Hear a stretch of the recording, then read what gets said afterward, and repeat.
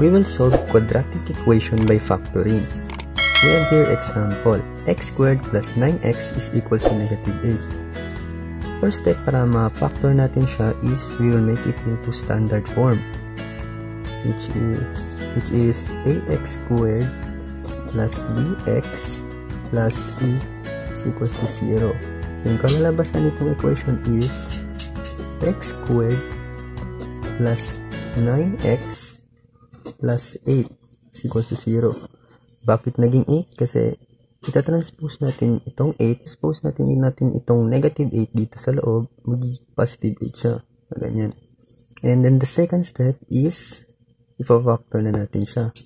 Let's focus dito sa third, which is 8.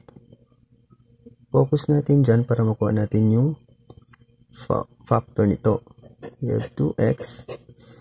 Hanapin natin yung multiples of 8, which is 4 times 2 at 8 times 1.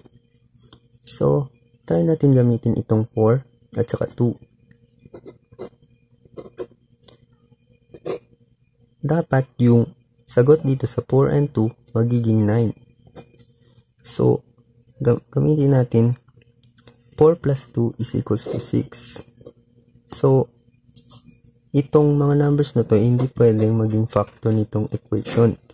So, try natin ito. So, we have x, 8, tsaka 1.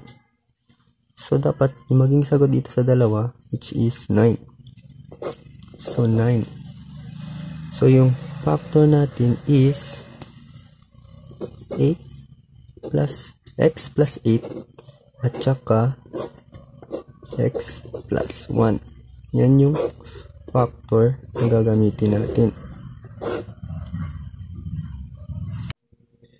We have another example, which is x squared plus 13x plus 36 is equals to 0.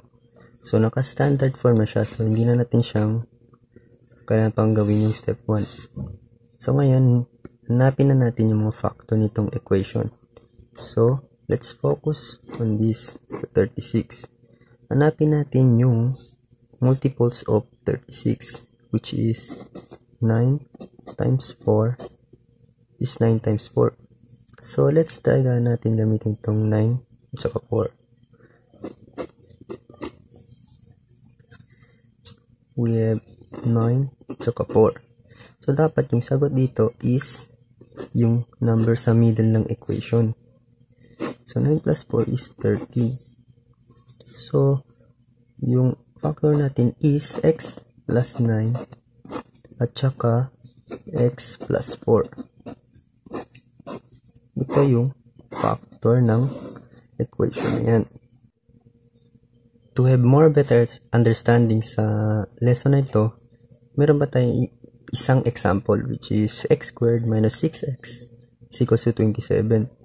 So, step 1, make it into standard form, which is ax squared plus bx plus c is equals to 0. Kalalabasan nitong equation is x squared minus x, 6x negative 27 equals to 0. Kasi transpose natin nitong positive 27 sa loob, magiging negative na siya. So, next step is hanapin natin ang yung factor nito.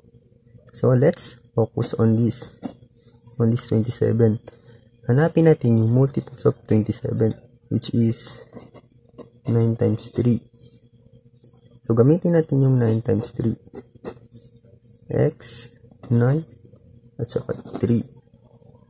So, kung positive itong dalawa, positive yung 9 at saka 3, ang makuha natin is 12. So, kailangan nating i-change yung mga operation nila. Let's try positive yung 9 at saka negative yung 3. Kailangan nating makuha yung 6x. So, 9, positive 9 less 3 is equals to 6. So, hindi pa rin. Kasi, negative 6, dapat makuha natin is negative 6.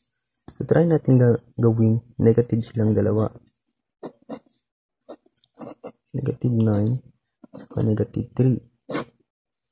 So, kalalabasan nito, negative 9, saka negative 3 is negative 12. So, hindi din sila pwedeng maging dalawang negative. So, try natin ito. Gawin natin negative yung 9, positive yung 3.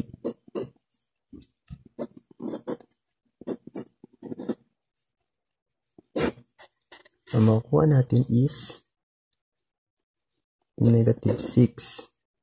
Kasi copy the operations of the big number. So, ito yung factor natin.